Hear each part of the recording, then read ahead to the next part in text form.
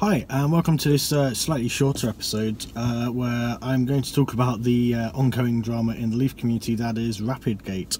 Over on the Speak EV forums and on Facebook and on Twitter, there's been something unfolding basically with people being quite upset about the 2018 Nissan Leaf's ability to do multiple rapid charges sequentially. So, let's say you're doing a really long journey and you drive maybe 100-150 miles, rapid charge, drive another 100-150 miles, rapid charge, and do that at 3 or more times.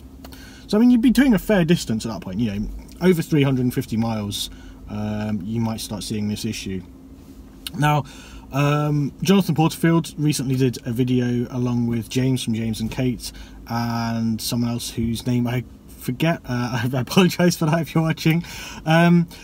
Now, they took a 28 kilowatt hour Hyundai Ioniq, and they took a 30 kilowatt hour Nissan Leaf, and they took a 40 kilowatt hour Nissan Leaf and tried to drive to Aberdeen docks. I forget where from, but it was a 450 mile journey. Now, I won't spoil the ending to say who won or who didn't, but what I will say is that the 2018 Nissan Leaf was 3 hours behind. And the reason for that is the other cars could rapid charge quite easily, and there was no throttling, despite the fact they were being driven hard, and then immediately rapid charge and then immediately being driven hard again. The 2018 Nissan Leaf, however, starts throttling the charges quite early on. So you can see it here on my channel. Back in episode 9, I did a trip up from Middlesbrough to Washington Services, down to Ferry Bridge, and then back to Middlesbrough. And I did 3 rapid charges along the way. I probably didn't need to do 3, but I was trying to deliberately stage the test to do as many rapid charges as possible. I left home with half a battery, things like that, just to see what the car was capable of. It was new to me. I wanted to find out what it could do. And in those videos, it was quite visible that my initial charge was quite slow. I think it was charging at about 38 kilowatts maybe, and eventually kind of crept up to 40. And then the second one was much lower, I think probably about 28 kilowatts, and the third one was about 22 kilowatts. Now, given that the CHAdeMO standard and the CHAdeMO port in the car is capable of 50 kilowatts, that's quite worrying, because you'd expect to be able to do at least the first rapid charge should be at 50 kilowatts. Now, I know that the Ecotricity chargers generally don't output above 42 kilowatts. I'm actually sat at an ABB rapid charger right now, and I'm told that these ones can do a bit better, but I'm actually only drawing 43 kilowatts from this right now, so I don't know if it's the charger or the car. I don't think I've ever seen 50 kilowatts, put it that way. So a lot of people are quite upset about this, because they figured with the longer range they would still be able to rapid charge the way you could with the previous Leafs and with pretty much every other electric vehicle. And it very much seems that right now you can't do that. And I understand the frustration. I do, but for me, it's just not an issue for me, for the way I use the car. I don't do long journeys all that often. Yes, I will do long journeys occasionally, and on those occasions, I'm sure if I'm travelling beyond 350 miles, that'll be an issue. Even my longer journeys are probably going to be below that, and so, I've got one coming up. I've got to go to Manchester at some point in the near future, and I'll monitor the rapid charges along the way and put that up on YouTube. But even then, that's only it's what, a 250, 300 mile round trip, and I'll be stopping when I'm there, so the battery will get a chance to cool down. It's not going to be an issue for me. It's only if I was going to London or somewhere further afield, then yeah, I could totally see why that would be an issue. But it just doesn't really affect me that much. But for people who are looking at doing long commutes, or if they have really long journeys, there's a gentleman on Speak EV who lives somewhere quite far north in Scotland, has to travel down to, I think it's the Midlands somewhere, and that's a decent journey. That's what, 500 odd miles. So if you're doing that journey regularly, I can see how that would be a problem. So a lot of people are kind of jumping up and down. I've seen people cancelling pre-orders, things like that. Honestly, I think that's quite an overreaction. I've seen people claiming that there's this huge conspiracy and Nissan are deliberately lying to people. Nissan have been tweeting saying that they're aware of 2 incidents that they're investigating. Now, they've been saying that despite multiple people saying, hey, there's this issue. Now, that's probably because the PR department is quite disconnected from the actual department doing the investigation. And they're probably only getting periodic updates about that, and in the meantime they're just copying and pasting the same response because it's probably the only information the people behind the Twitter account actually have. Is that frustrating for people? Probably. Is it understandable? Yeah, I think so. It's going to take a while for them to get to the bottom of this. It's going to take a while to get sorted out, but I'm pretty confident they will sort it out. So at the moment we don't know whether it's to do with the lack of active cooling, or whether it's to do with a very overprotective thermal management controller. So I think it's probably a combination of the two, right? They know they don't have active cooling on the battery, it's just passive cooling. What that means is there's no fans or water cooling on the battery to help cool it down. It just uses the air around it to cool it down. The ambient temperature, essentially, to cool the battery down. Now, that means it takes longer to cool down, it's harder for the battery cells to cool down. So when you're driving hard and you're rapid charging, the battery will build up heat in the battery cells. And it will need to get rid of that heat, because too much heat in the battery is a problem.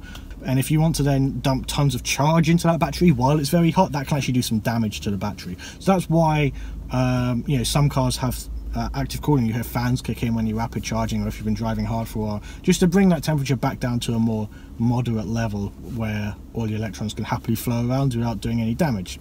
So yeah, because there's a lack of active thermal management, the thermal management controller, or sorry, the battery management controller is probably overcompensating, and it's basically slowing down the charge probably sooner than it needs to in order to protect the battery.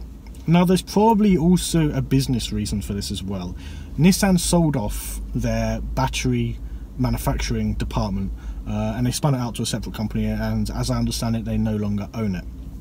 Now, when Nissan had that essentially in-house, if they needed to do a swap for a customer's battery, they could essentially do that at cost, and it wouldn't be an issue for them.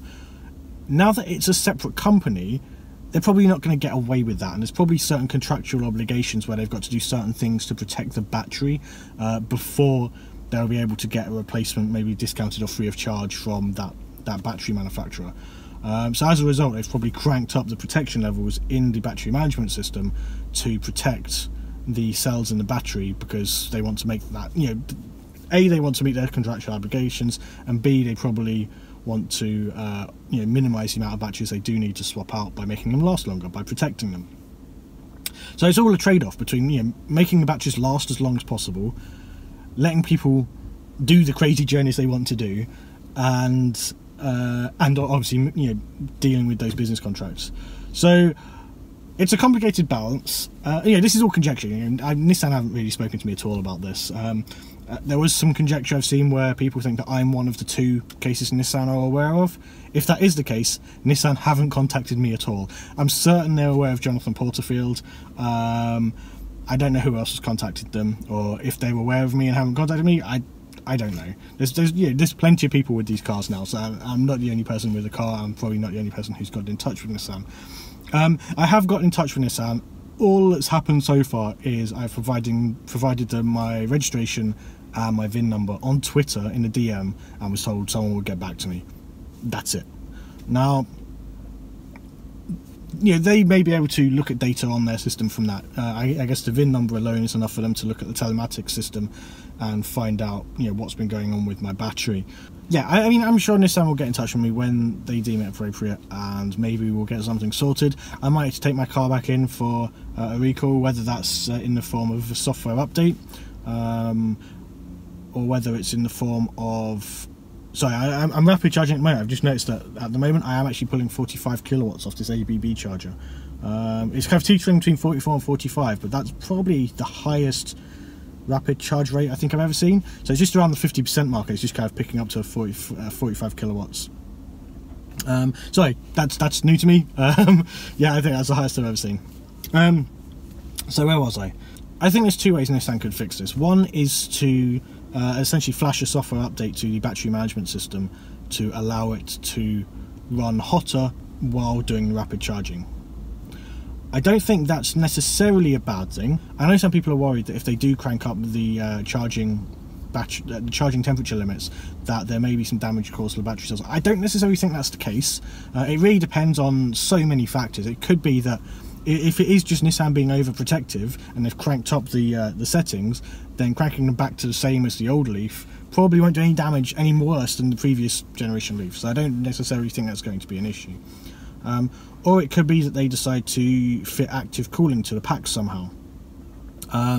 Or it could be they do a combination of both, or maybe something I haven't even thought of. I guess we'll have to see. I've seen some people talking about retrofitting the 40 kilowatt ENV 200 battery packs onto this. I don't think that's going to work, because I think they're a different shape, because it's a different shaped vehicle. So I don't think you're just going to be able to take those units and drop them in here. You might be able to take some of the technology and adapt it to fit in the cells here, but I don't think you can literally just remove a battery pack from an ENV and drop it into a Leaf, because the Leaf's battery pack is designed to fit under the seats, and I'm sure that it's been, you know, arranged differently on the ENV 200. I could be wrong, but I would imagine it's arranged differently. So yeah, it's an interesting situation. I think it's there's a lot of angry rhetoric flying around from people that I think is probably a little bit unnecessary. I think we just need to take a breath, sit back and wait for Nissan to sort it out. Yes, we should persist at asking them to get this situation taken care of. Absolutely, you know, it needs to be sorted out. Does it need to be a huge drama? Do people need to be cancelling the pre-orders? No, I think it's quite ridiculous, to be honest. It's a great car. It's certainly way more capable than the previous generation, and it has obviously, you know, tons more features as well. I think there's a huge amount of overreaction going on, and I think people perhaps need to just calm down just a little bit. Do I want my car to be sorted out? Yes, absolutely. You know, when there's a fix for this, I absolutely want Nissan to sort it out. Just got to be patient, work with Nissan. It's going to take them time to figure out a solution to this, and when they do figure out a solution, it's going to take time for that to roll it out to everyone who's already got it, and also deal with the backlog of orders already going out and change the processes in the factory. It's going to be a slow process. We just need to be patient, and I'm sure they'll get to the bottom of it eventually.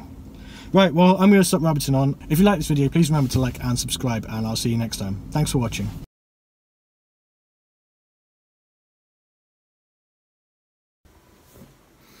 Okay, so I just got a phone call from the Nissan UK head office. They say they're investigating the 2018 Nissan Leaf rapid charge issues, but they don't really want to jump the gun and start saying what action they're going to take until they've had a chance to fully investigate the issue, which I believe is fair. They wanted to reassure me that they're looking into it and they'll call me again as soon as they have more information to share. But they also said, you know, they're not going to ring every day just saying, hey, look, there's no update. So that's understandable. I said I was willing to help with any investigation, but they said they've already got 2 cases in hand, so they're working with 2 customers already who have reported the issue. And so they said they probably don't need any additional information from me, but they are testing this obviously with the 2 affected. Well, with the 2 customers that first reported the issue, and also on their own internal fleet. So hopefully we'll hear something back at some point in the near future. It's good to know that they are listening, and I guess we'll find out more as soon as some more information becomes available. Right, thanks for watching.